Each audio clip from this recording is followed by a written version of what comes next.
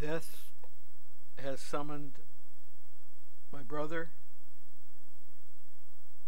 Our souls cry out unto God, O Lord, what is man?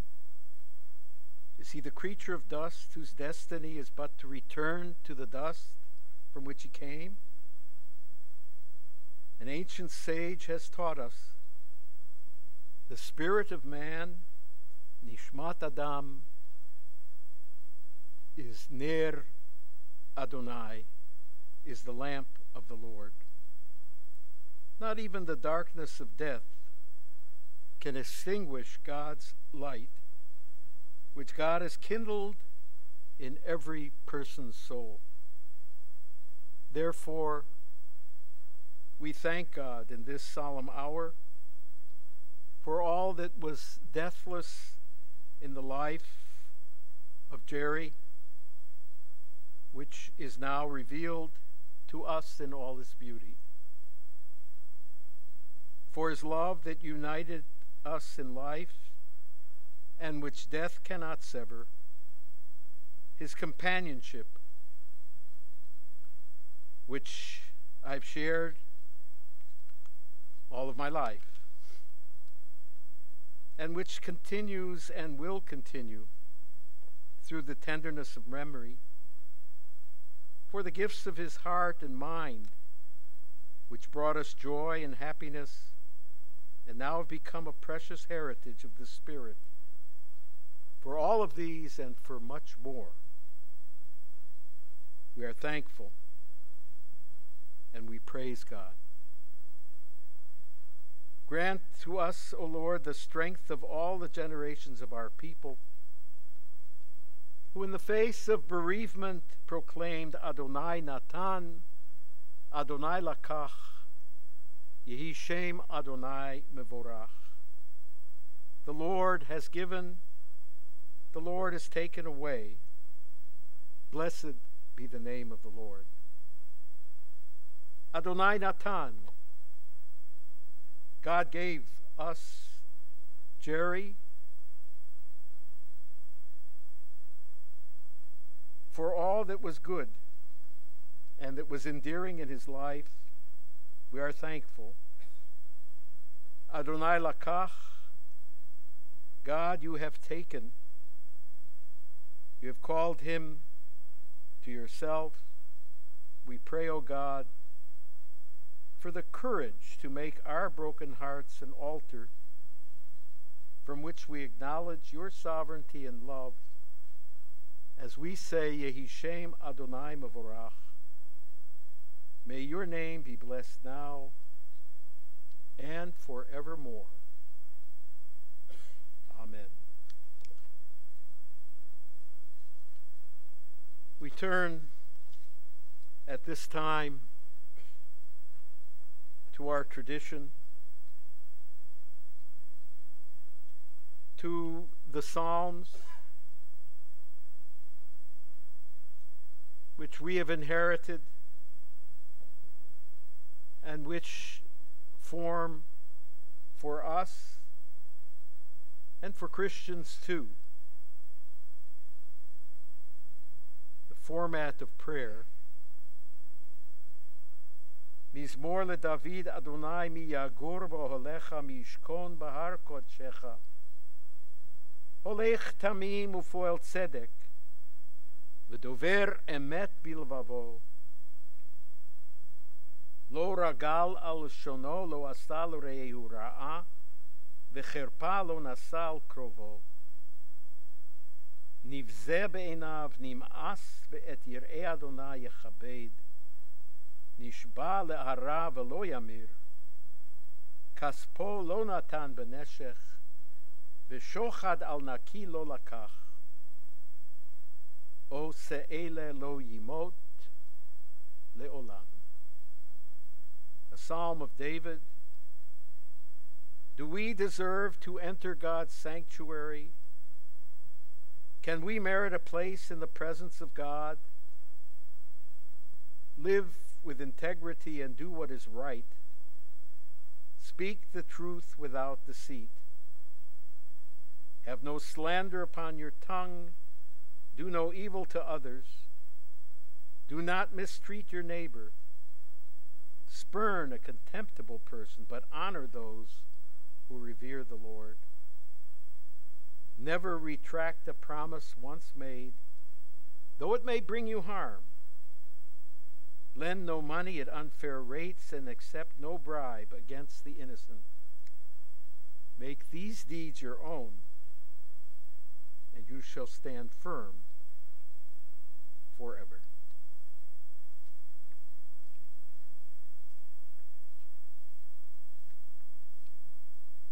From Ecclesiastes, a season is set for everything, a time for every experience under heaven, a time for planting, a time for reaping, a time for keeping and a time for discarding, a time for loving and a time for hating, a time for embracing and a time for refraining, a time for slaying and a time for healing, a time for laughing and a time for weeping, a time for dancing and a time for wailing, a time for birth and a time for death, a time for speaking and a time for silence, a time for seeking and a time for losing. Chasdei Adonai ki lo tamnu. The kindness of the Lord has not ended. God's mercies are not spent. They are renewed every morning. Adonai is my portion, I say with full heart, and therefore will I hope in God. Adonai is good to those that trust, to the one who seeks God. It is good to wait patiently till rescue comes from the Lord.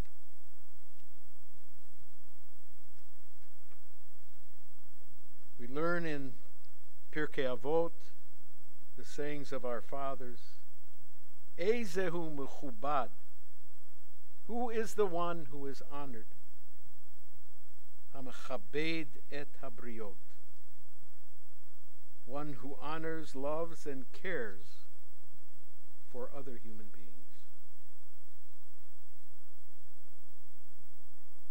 We're all destined to die. We share it with all who ever lived and all who ever will be. We cry for the dead and do not hide our grief. We do not restrain our mourning, but we remember that continuing sorrow is worse than death. When the dead are at rest, let their memory be a source of peace, and be consoled when the soul departs. Let us not seek to understand what is too difficult for us, nor search for what is hidden, nor be preoccupied with what is beyond, for we have been shown more than we can comprehend. As a drop of water in the sea, as a grain of sand on the shore, are our few days in eternity. The good things in life last for a very short time, but a good reputation endures forever. I'd like to call upon Karen, Jerry's oldest.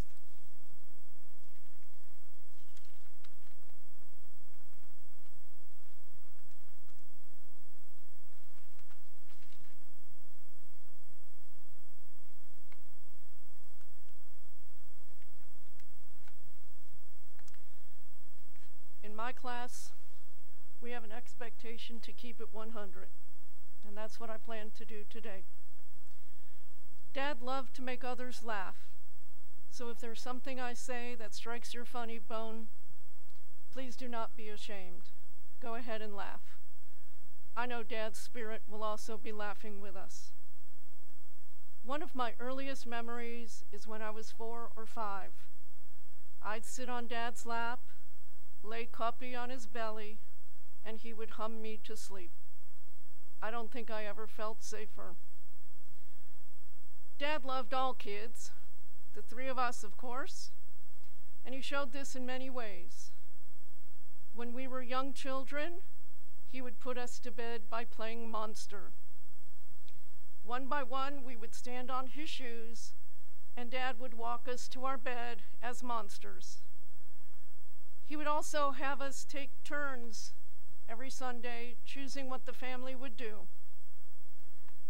With a strange child, he would pick up a crying child, put the child on one of his shoulders, and look for the child in the opposite direction. Rarely did the child not end up laughing. Of course, when his grandchildren came along, he played the grandpa role to the hilt. When he would visit Indianapolis, he would watch Isaac and Philip while I went to work. One day they had convinced him that of course they were allowed to have chocolate Pop-Tarts to eat and Coca-Cola to drink for breakfast. Of course he gave it to him. He later told me he knew better. He just couldn't help himself. I am sorry Loki will not have the pleasure to pull a fast one over Grandpa. One of Dad's ultimate joys was playing games on Halloween. He seemed to have just as much fun as the kids. When there were not enough kids that came around in Mayfield, Dad began to come down to Indianapolis. The first Halloween that he was no longer able to come down, a woman taking her young children trick-or-treating asked me if I had just moved into the house because, she said, a very nice older man used to play game with the kids. I explained the circumstances. Dad's idea of fun was not restricted just to children. He used to organize mystery dinners for the couples club they belonged to. He would spend many nights thinking of how to rhyme the clues. One of Dad's other hobbies was changing the message on his answering machine. Some people would call just to hear the message. Occasionally, he would answer the phone. They would tell him, "I don't want to talk to you, I want to hear your message." He would laugh, tell them to call again, and then hang up. Dad also loved to tell stories. He would regale us with stories of the family dog Pepper and of him being late to school, even though it was just across the street. One of his favorite stories seemed to be about when he played dive bomber with Grandpa Phil's autograph record collection. No matter how old Dad was, he would finish the story by saying that he still felt Grandpa's hand on his backside. One way to tell stories is through plays. Dad and I began doing the Punch and Judy puppet shows during the 4th of July festival in Mayfield. After a couple of years of the puppets, we moved on to doing Who's on First from Abbott and Costello. We eventually played all over eastern Cleveland in just about every community's 4th of July celebration. The showbiz bug hit Dad in college. He spent several years of his first career in radio. Once I came along, Grandpa Phil offered Dad a sales position at AFCO Sales. Dad was also an active member at the Knights of Pythias, holding the office of secretary for several years. When first nominated for the president of the lodge, he politely refused. He told me he was crazy, but not that crazy. However, he must have changed his mind later because he became Chancellor Commander in 2000. When I began Sunday school, Dad became active at Temple Emmanuel. Most would remember Dad directing traffic before and after Sunday school. While school was in session, Dad could be found changing the signs for the coming week, helping to set up a function, or trading puns with Bill Giberman, or joking with Ed Baccia. While Dad was not Orthodox, he was devout. On Erev Shabbos, after dinner, he would go to his poker club. He would say he did that religiously.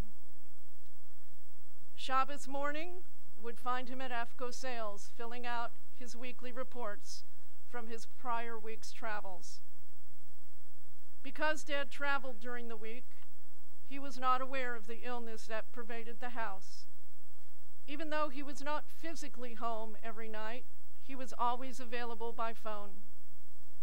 Even when I went to college, Dad would send me his weekly schedule of hotels and their phone numbers. Remember, this was before cell phones. Remembering birthdays, anniversaries, etc. was also important to Dad. He always tried to send out a card to immediate family members, cousins, in-laws, and friends. Perhaps Dad made sure he remembered others and made himself available was because of his own childhood experiences. Dad's mother died when he was only 4 years old. Maids and a stepmother raised him. Found it or not, Dad felt pushed aside. As an adolescent, he began to act out. In today's educational terminology, Dad would have been considered an at-risk student. Although he may have acted out towards his siblings, Aunt Helen, Uncle Alan, he loved them both very dearly. Grandpa Phil was not going to allow his eldest son to self-destruct. Dad was sent away to a military school in Georgia to recover and shape up. And he did. He overcame his adversities. This school was not his only contact with the military. In 1951, the U.S. government gave Dad an all-expense-paid trip overseas to Korea. During his almost 2 years' worth of duty there, Dad was awarded 6 medals. We did not hear many stories from these excursions. He did not like to talk about these years, nor did he appreciate being in the Army. Because of this, growing up, we were not allowed to play with toy guns, not even water guns. During almost every visit to Aunt Helen's, Dad and Uncle David would play cribbage. Dad, I'm sure Uncle David is waiting with a cribbage board already set up. Perhaps in the world to come, you may actually be able to win a few games against Uncle David. Goodbye, Dad, and I love you.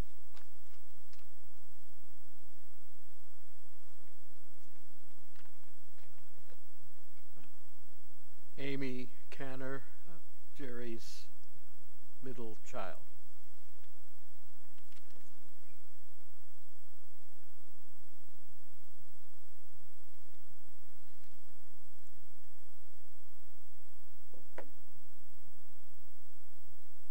First, I want to say thank you, Karen. You said a lot of very kind words. Many good thoughts there. And I don't have such a prepared speech. Mine will be a little bit shorter. But I thought I'd speak to many of the values that Dad taught us. For example, every week we got an allowance. Well, in kindergarten it was a quarter, 25 cents a week. And then after that, it would be more and more each year based on what our report cards said and how well we did in school would dictate how much our allowance would go up every year, bringing us the values of hard work and saving money. And he kept a bank account where we can put, leave our money with him in Dad's bank account. That paid good interest too. As Karen said, that on Halloween, we had a very popular house. Kids would always come. There would be a line outside the door. And every year it was a different game. Our dad said he had 10 different games and he rotated them every year. But the motto, or whatever, the theme of every game that the kids never realized is the greedier you are, the less you get. He would have a big bowl of pennies, and he would have little bags. This is one of the games, little bags, and he said, okay, the job is you could take a utensil, and there's a utensil there, and you can put as much money as you can in the bag. Do you want to play for 10 seconds or 30 seconds? Well, there's a spoon right there, and the kid obviously says 30 seconds. So Dad removes the spoon and replaces it with a knife. This is your utensil for 30 seconds. The spoon was for 10. So that's what he would do. Also, on Sundays, he gave to us, to his kids, every other Sunday, each of the three of us could pick, where did we want to go? Did we want to see a movie? Did we want to go to the zoo? Do we want to go to the auto museum? Or whatever it is we wanted to do. We each rotated, and very fairly, he gave us whatever his time to be with us and do something. On volunteering, he was the Sunday school cop and volunteered at the synagogue. Although it was a paying job, it was also really more of a volunteer effort. And every Sunday there would always be one kid where Mom thought Dad was picking him up, Dad thought Mom was picking him up, and so that kid was left at Sunday school, and we would, without any problem, drive him home. He taught us patience. One thing that Dad really hated to hear, one phrase that he did not like, was the phrase, "I can't wait." What are you going to do? Your only choice is to wait. He didn't like that phrase. He also taught us humor, many different, I definitely got my bad sense of humor. I blame it on my dad. When we were at the restaurant, he would, the waitress would bring the check and he said, "I didn't order that." And the waitress explains, "Well, it comes with the meal." "Oh, does it go well with ketchup?" And, basically you instill the values on your kids, and what do you get? You get back 3 kids that really, truly love and care about you. I was watching TV around Father's Day, and I saw Joe Biden winning the Father of the Year award, and he said, "There's no higher calling in life than to be a good father." Dad, you're a good father. What more can someone ask for than 3 kids that truly love you?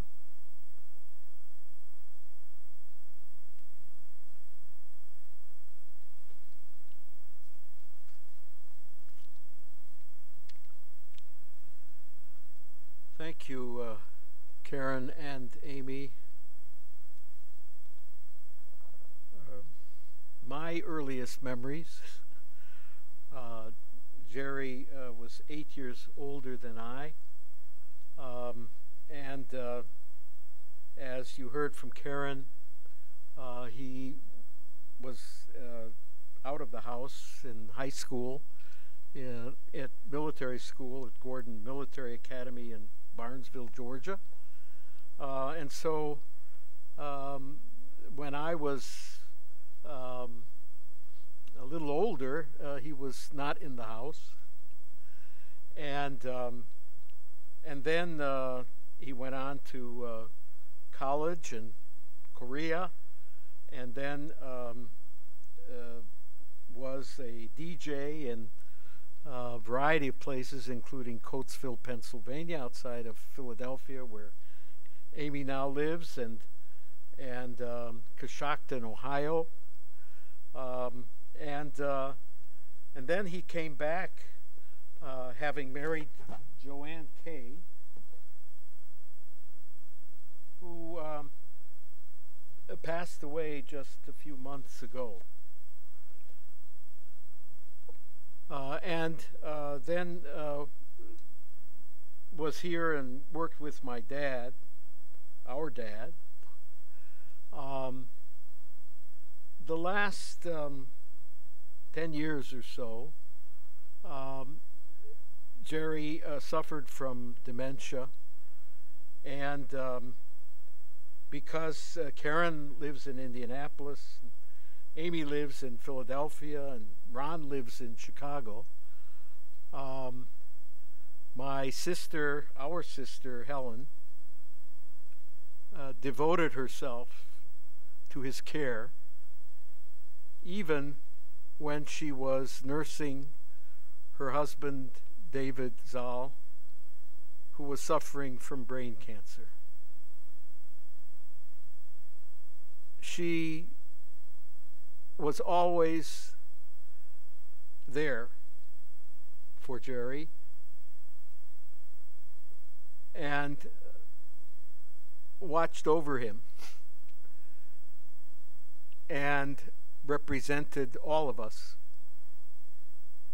in his care.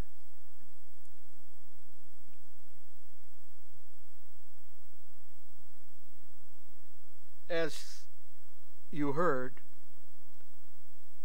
he was much loved by his lodge, and there was a particular member of the lodge, Howard Weinstein, whose nickname was Tiny, because he was not tiny. He was very heavy.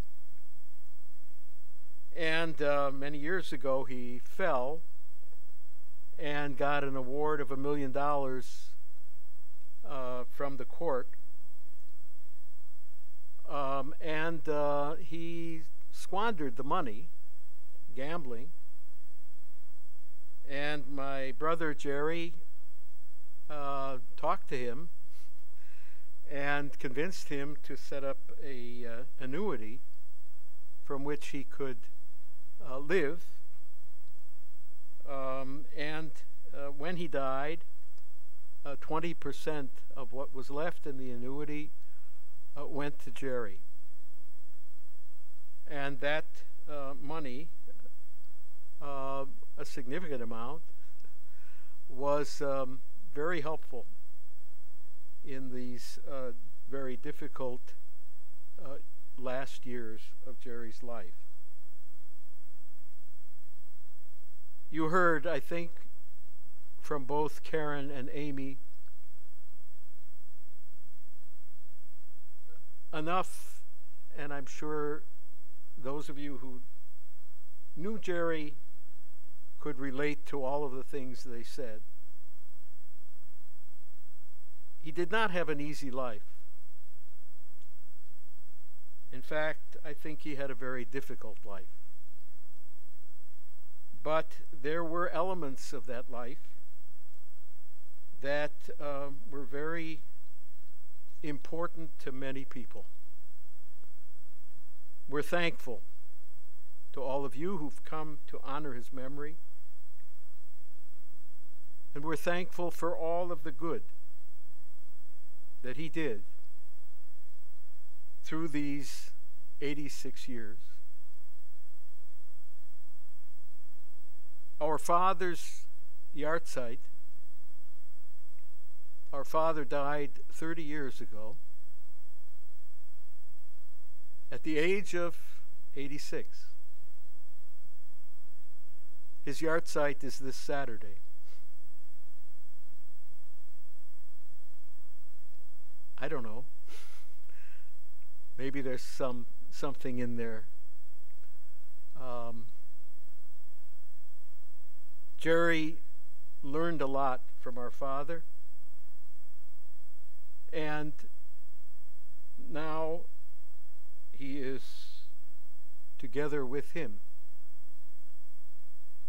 with his mother, whom he knew only as a baby, and my mother, who raised him, and with Grandma Edith, my father's third wife. All of them together in Gan Eden.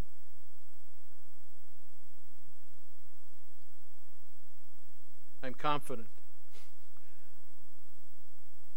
that they are together and that he is being welcomed by those who love him.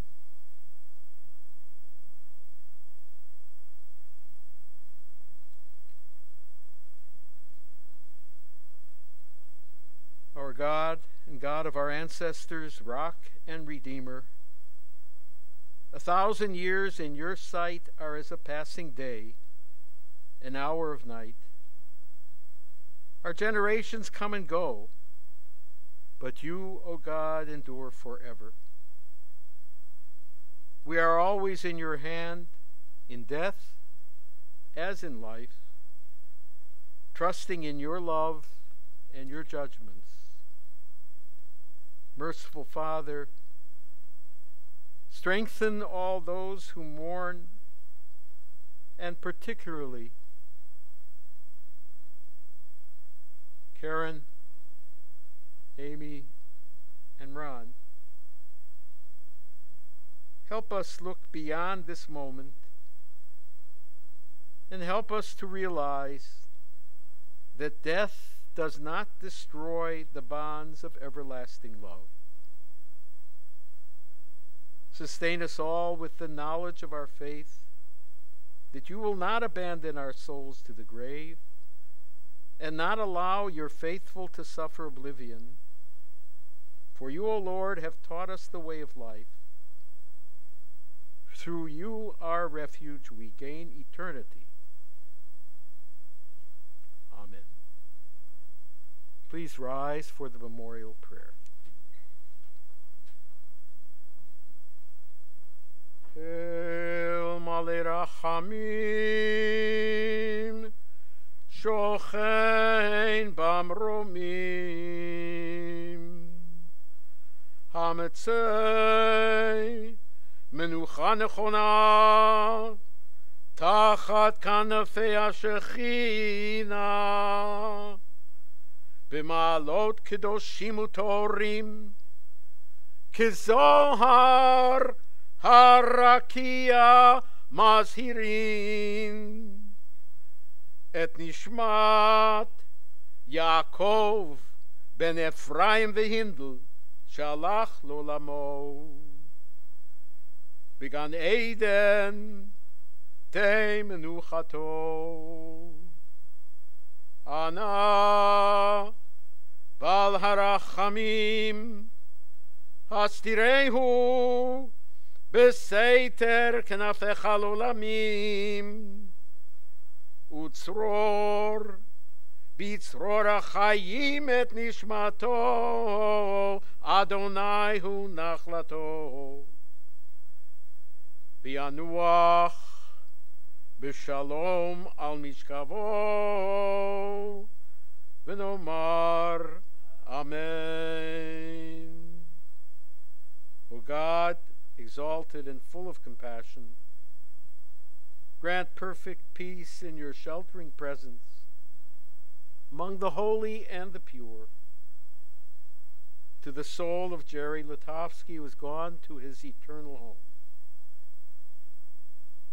Master of mercy, we beseech you, remember all the worthy and righteous deeds he performed in the land of the living. May his soul be bound up in the bond of life. The Lord is his portion. May he rest in peace. Amen. You may be seated. The family will be sitting Shiva today and tomorrow. Today until 8 o'clock. Tomorrow from 2:30 to 4:30 and 7 to 9. At our sister's home, Helen Samuels, 1614 Chelmsford in Mayfield Heights. And following that on Wednesday, Thursday, and Friday, we'll be sitting at our home on Shaker Boulevard, 13900, in the room 110, reception room, Friday only in the afternoon from 2:30 to 4:30, Wednesday and Thursday from 2:30 to 4:30, and again from 7 to 9.